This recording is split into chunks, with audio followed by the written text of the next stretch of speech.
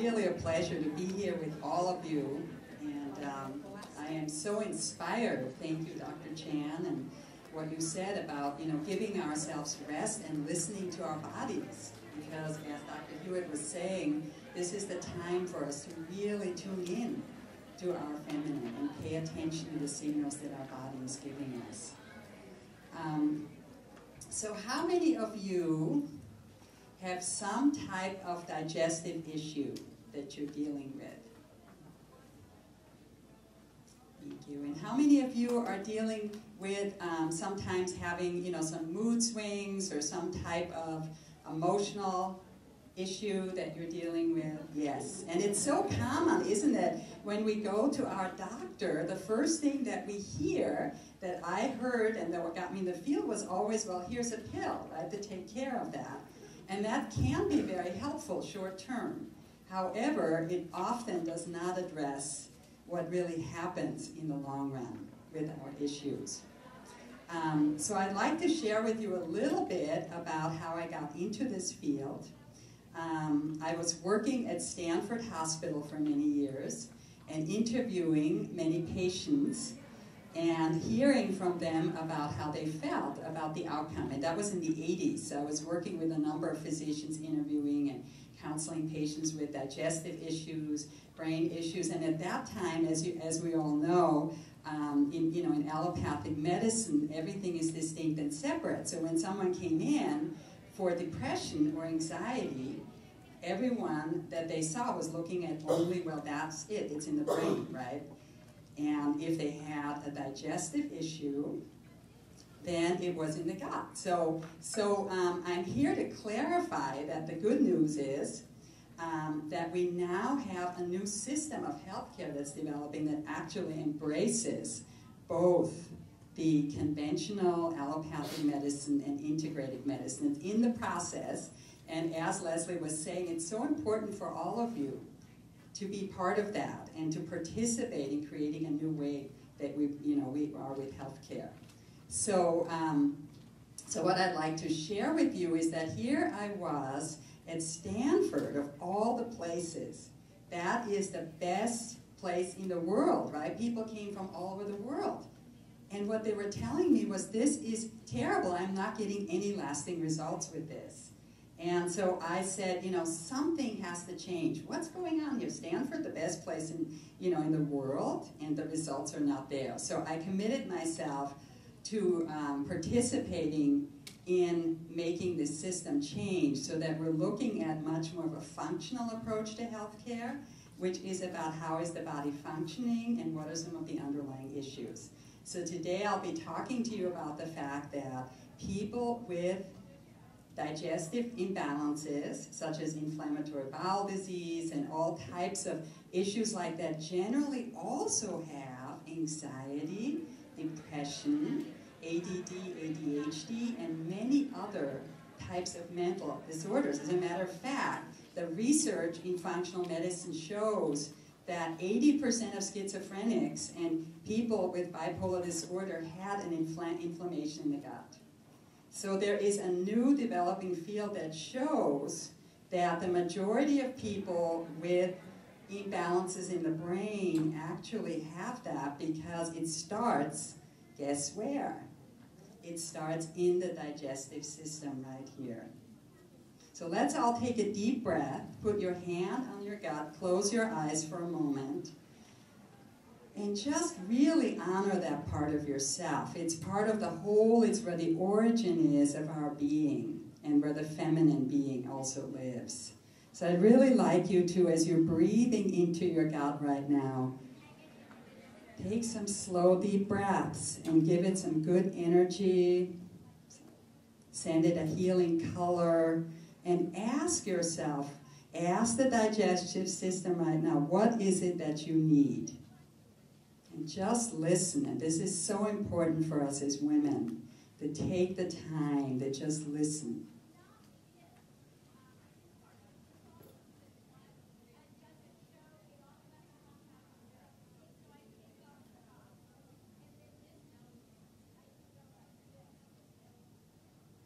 And then open your eyes and come back. And I would encourage you to take that time each day, because what I found working with patients after my experience at Stanford, I was asked to join an integrative clinic, a functional medicine physician with whom I worked for 15 years side by side. And we saw some incredible results with people, lasting results. We saw a reversal of many digestive issues and of many brain issues. And part of what she and I were doing was to educate, especially, you know, in the practice, to realize that in standard medicine, we have this wonderful tree. Let's just take this tree. And what we do is, which is really helpful when you break a leg, right, or when you go into the emergency room, you have to have the ability to identify what's going on. You go take a ladder and you say, okay, here it is. You know, this is the symptom. This is what's going on. And in functional medicine, we look at the roots of the tree, and we look at what is nourishing the body. So this is a key to the absorption, elimination, and digestion is at the core of your brain and your gut and your life. Every disease, all autoimmune diseases, have an origin in the gut. For example, Hashimoto's thyroiditis and MS, MD. They have now found in the latest literature that if you eat the foods that nourish your digestive system and give yourself the right bacteria to balance it, that you are actually going to have a significant impact on that. So remember, it's important to look at the symptoms. However, we want to look at what's at the core of that, what's really causing this.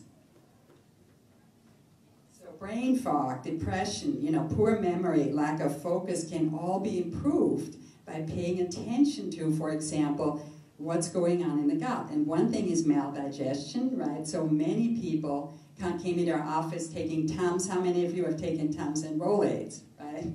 And so, or different types of things to help. And then also, the other part is looking at, are you absorbing your food?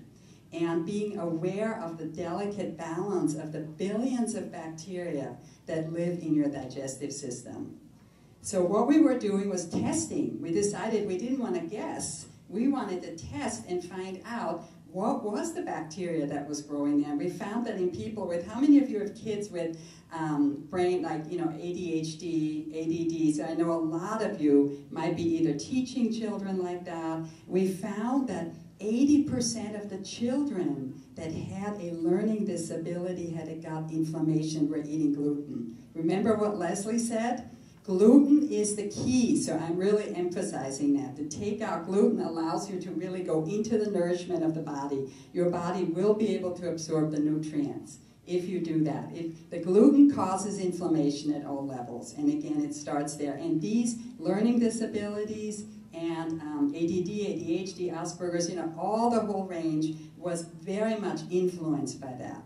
We also found that anxiety disorders, and especially IBS, inflammatory bowel syndrome, and more serious ones started with gluten intolerance. And this is what happened with me, with my family, with all of my friends. They said, I didn't know this. How many of you were told by your doctor, that diet could have an influence? As a matter of fact, so many people that I counsel in my practice every day say to me, my doctor said diet doesn't even make a difference, right? Because there isn't the education in medical school. So the number one thing is, I want to go back to, is that you have billions of friendly bacteria in your digestive system. Guess what kills that off? The important thing is the stress, which Dr. Chan was talking about. If the hormones are out of balance, we're running on high cortisol. Everyone I see's cortisol is completely out of balance. So when that happens, the next thing that happens, the friendly bacteria, billions of them, 3 pounds of our body weight, hundreds of billions of bacteria that live here that help us make the enzymes we need to digest and absorb our food, to help us to get the right nourishment that we need. Remember the roots of the tree. So if that's out of balance, then everything else is going to be affected. So just like I was saying, in functional medicine, we look at both the roots and the branches, not just a tiny leaf on the tree. So what we did in the clinic was, we were having people really replenish that bacteria. So it gets killed off by stress, by eating a lot of processed food, And guess what? By not stopping and taking care of yourself. Because all the people that were going all the time, not taking a day of rest, you know, the high cortisol, and also chemicals, and one of the most important things is prescription drugs. And how many of you are aware that even Advil can kill off the bacteria? Are some of you aware of that? That even over-the-counter medication. So how many prescription drugs do you think the average American is on by the age of 70? Let me just get a count. Just raise your hand as I say. 5, 10, 15. All right, you're pretty. This is great. This is a great group. I recently did an interview with a physician who's doing a study on elders at the VA on the drugs. They're taking 25 prescription drugs. Can you imagine it? The average person that is there, the average elder, and when I asked her, I said, is there, please hold, I'll address that later, is there a correlation, do you think, with the gut bacteria and the fact that they're on all these drugs? And she said, oh, we don't know that. We don't know about that. So it's really important for you to, you know, educate, as Leslie was saying, your legislators, write letters and say, we want functional medicine, which is now actually becoming mainstream as part of our healthcare system. This is one of the most important things, because what we found is that when the patients came in, they're on drugs, you know, the brain drugs also killed off the gut bacteria. So then, you know, there's a barren terrain, and the other important thing that we found is secretory IgA. How many of you have heard of SIG-A? This is such a sophisticated audience. Great. I don't ever get that in my talk, so this is wonderful. Yay for all of you. You're so aware and you're learning so much. I just want to say that in Europe, every physician that does a physical tests for the mucosal immunology. And you can ask for that here too. It's a salivary test. We do it at the office in our clinic, a functional medicine test. And Leslie Hewitt, you know, she was very much saying to me, you know, tell them that they can test. You don't have to wonder about what's going on with your body. So again, test your bacteriology and mycology. And I can speak to you about that later at my booth. I'll be there to explain some of the tests that we do. There's stool testing, there's salivary testing, and that gives you a really good idea of what's going on. And even more importantly, what's really great is that you're learning how early stage inflammation is actually caused by so much of the bad bacteria in the gut. The bacteria produces enzymes that actually produce toxins in your body. So these are then toxins. That's why your brain is affected. Those toxins move not just in the gut. You know, in standard medicine, I'd say, oh, it's just here, right? The toxin's just over here. So as long as we medicate the toxin, we don't have to worry about it. Well, the reality is, as the planet is so interrelated, and all our bodies are, and we listen, is that there's a very close correlation between dysbiosis or overgrowth of the gut bacteria and toxins and inflammation that starts here. So all of the brain disorders like dementia, Alzheimer's, degenerative disorders all have their origin in that inflammatory response that starts in the digestive system. So as women, we have, I mean, this is really important news. How many of you have heard of this, that you can actually be proactive by paying attention to the bacteria? Some of you have, that's great. And the secretory IgA, and catching the inflammation by staying off gluten and dairy, so that you're focusing on non-inflammatory foods, which are the green leafy vegetables, the whole grains, the proteins, being aware that you're eating the right foods, taking the right probiotics. I want to share with you a little bit about that. In a recent study actually that has been done, it showed that 80% of the bacteria, those little critters that you get over the counter, you know, when you purchase your probiotic, are no longer viable by the time you get them. And so what happens is we buy all these different probiotics, but unless we have strain-specific for the condition that we're dealing with and the right species, what happens, we take them, but but they don't culture. So in our clinic, we check that. We had people get over the counter, and a year later, they were still a barren terrain. They did not have enough of the different bacteria that are essential. So there are specific bacteria that you may need that when you test, you get the information. Here's what's low. Here's the bacteriology that's low. And then here's what you need to do and where you need to get it to actually help your gut repair itself. So this is really a key, because what we did then at the clinic for optimal brain health, and the research shows this, is, you know, once you get the bacteria balanced in the gut, then by eating the right foods and working also with the stress, being aware of what your body needs, we found that a lot of people's brains got a lot better, that they could go off of their serotonin reuptake inhibitor. The SSRIs, all they do is keep the serotonin from depleting out of the body, but we actually replenish the serotonin by taking the right neurotransmitters that they needed, and guess what? By eating the right foods, you make more neurotransmitters for your brain. So with anxiety, we use biofeedback. We use, you know, a lot of different ways, but most importantly, paying attention to the gut is really a key for you, and being aware of the interconnectedness.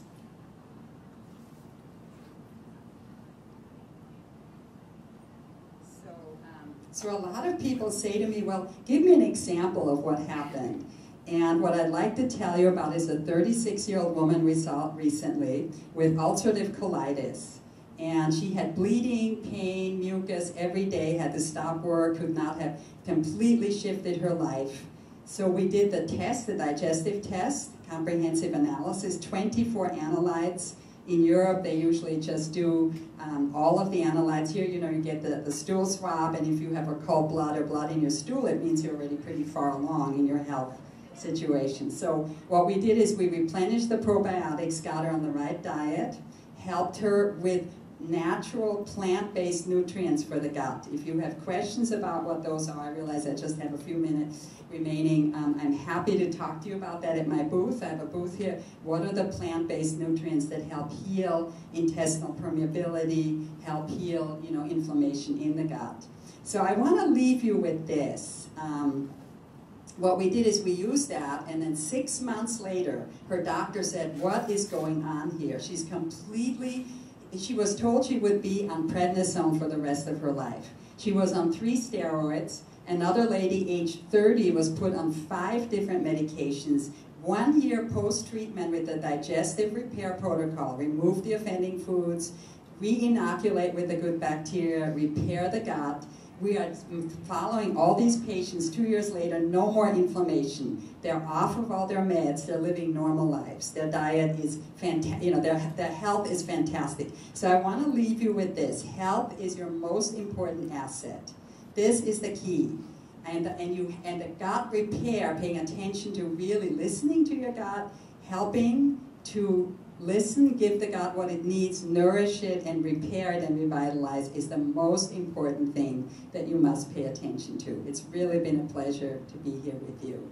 I will be also at my booth right now since there's a break. So any of you that have actually, I'll be here in this hall. Is that okay for a few minutes? Can I take questions now? Yes, we're going to do a Q&A. So yeah. If you do have a question, I'm going to invite you to come up to the front so that you can ask it. And I think there was a question. Come on up. We just have a few minutes before our break, but we want to hear from you. If you could share your name and the question, please. Sandra Fractious. I was trying to ask what glucogen is? What? You were saying gluten. Oh, gluten. Okay, Yes. yeah. I just don't know yeah. what that is. Yes, right.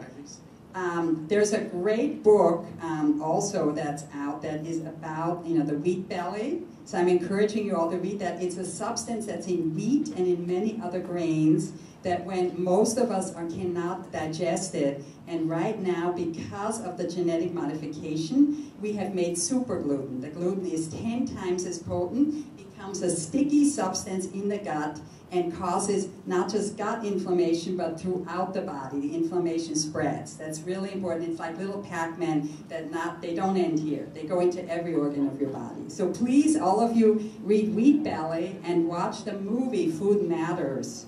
And because Food Matters talks about this issue with the United States more so than other countries, really increasing the gluten. You guys need to know it is becoming a major health issue now. Most people used to be able to handle it. In Europe they can. Here we cannot.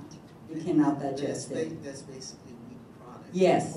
And so it's not just wheat, it's oats and it's rye, and you need to buy products. And at Whole Foods they have a whole range, and everywhere now is gluten-free products. Yes. Thank you. Great question. Thank you. If you would share your name and your question, please. My name is Kate, and I first of all want to say just thank you for being here. You're amazing. And my question is it possible to get too much probiotics? Because I take a lot of like green drink supplements. I drink a lot. I love kombucha. But I was wondering if it's possible to overdo it. And what would be your suggestion for the right balance of probiotics and prebiotics? Thank you. Yes, that's very important because I would say I've hardly ever seen anyone in 25 years who could overdo it. I suppose you can, but I recommend that you take pharmaceutical grade that are more tailored to your body, because you could be taking all this and you're not taking the right bacterial strains. So there's so many hundreds of different strains, and what we do is a health evaluation, which I can tell you about later, that actually assesses which of the strains are most important. So yeah, you can't overdose. I think that's a very good question. Yeah. Thank you. We have another question from another lovely lady. Your first name and your question, Ann. Okay, my name's Ann, and my question has to do with what you were talking about with new healthcare coming in. I'm wondering how long it takes to do the diagnostic tests, how much it normally costs to do that. Do you make a distinction between anaerobic bacteria and like if you were probably needed to do a whole overall, how would you approach that and what would it take? So that is a good question to ask me at my booth. There's going to be a break and I will be there. This is a very technical question because we have 4 different types of tests. The good news is, ladies, we have tests for all, for all types of income levels. We're trying to make it very cost effective. However, you all need to get involved because we want to have these tests be part of healthcare. Right now, it's one stool swab. If you have blood, you're done in. You're in an $80 billion system. What the tests we do catch years before whether you're going to have any issues. So that's what I would like to, what Leslie also really wants to emphasize. See me at the booth. See me afterwards. It's just to the left here. It's the Light Living program. Yes. Mm-hmm. Thank you very much. And our last question, I'll have you just come over a little bit. Your name and your question. So my name is Bettina, and my question is, you were talking about chemicals and prescription drugs that affect the good bacteria. Yes. And I have 2 daughters who are, on birth control. I'm kind of way past that. But my concern is nobody talks about, or I don't hear any information about what birth control does to the bacteria in your stomach.